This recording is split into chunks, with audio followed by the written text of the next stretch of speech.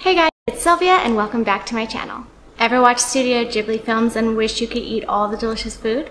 Well, today I'm going to teach you how to make the ramen from Gake no Ue no Ponyo, aka Ponyo on the Cliff.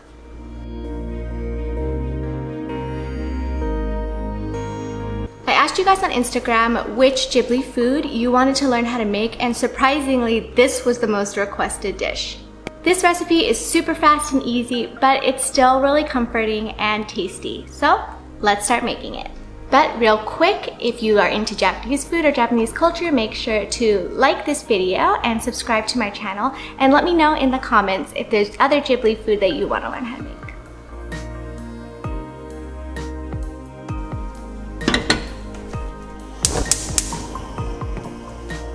First, hard or soft boil an egg to your preference. Next, slice a green onion.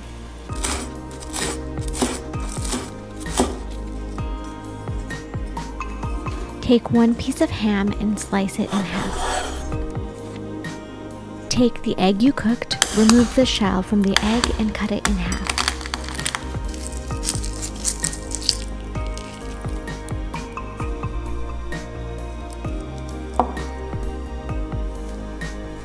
Boil water in a kettle or in a pot on the stove.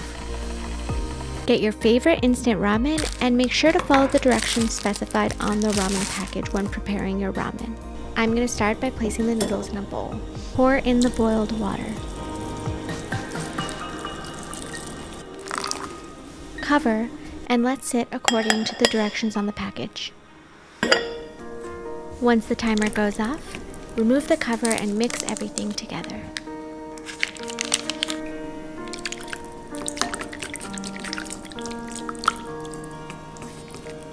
And then add the toppings: ham, egg, and green onion. And voila, you made Ponyo's ramen. Itadakimasu and enjoy!